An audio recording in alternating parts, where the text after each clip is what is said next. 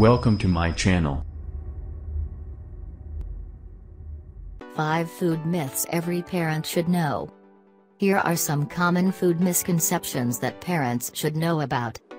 Myth 1: Sugary foods make kids hyperactive.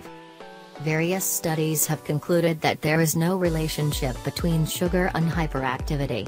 Experts believe that children may behave in an uncontrollable manner not because of sugar rush but due to other factors like lack of sleep, poor diet with inadequate iron or lesser physical activity.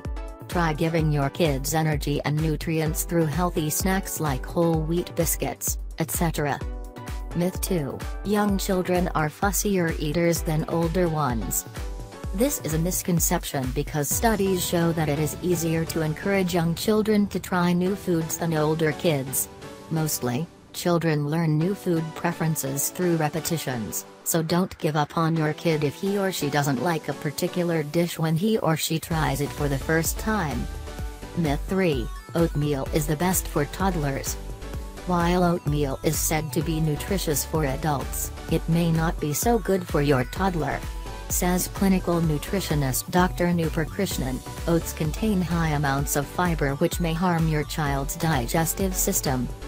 Myth 4: A preschooler will grow out of her food allergy. According to experts, most young children do outgrow many common food allergies by the age of 3, but they may not outgrow peanuts or other nut allergies. It is best to consult a pediatrician with regards to your child's allergies. Myth 5: Since children have different tastes from adults, they require kid-type food. Until the age of 6, kids are developing preferences for certain foods.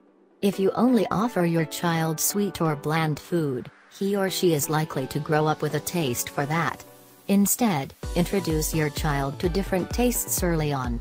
Once your child starts going to preschool, introduce your kid to different dishes by packing them in her lunchbox. This will not only increase the variety and nutrition in the diet but will also help him/her develop positive eating habits.